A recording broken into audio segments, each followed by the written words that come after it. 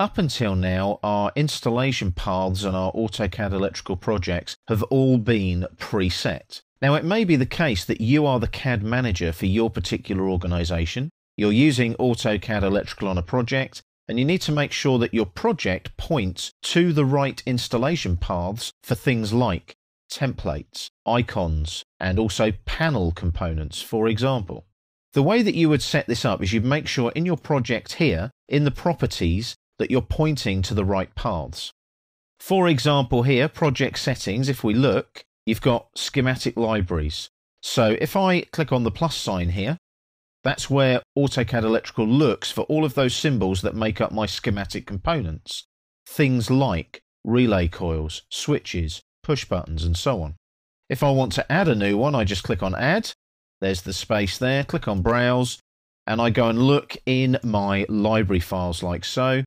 So I might want to add some pneumatic symbols for my schematics there. So I click there, click on OK. It adds that to the list. I move it up or down, I don't have to, and that's added. It's the same with the panel footprint libraries. I do the same thing there. Add and browse, I can remove, move up, move down, and so on. Catalog lookup file preference, it'll use the component-specific tables that we've mentioned in here. You can also use a miscellaneous catalog table if component-specific tables don't exist. They do in our case because they're right there. That's the folders that we're pointing AutoCAD Electrical towards.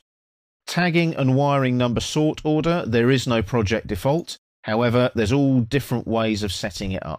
Personally, I just let it do it itself.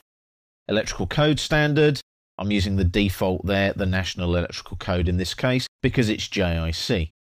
I've also got real-time error checking, so if there are any errors, they'll come up immediately rather than later in my AutoCAD Electrical projects.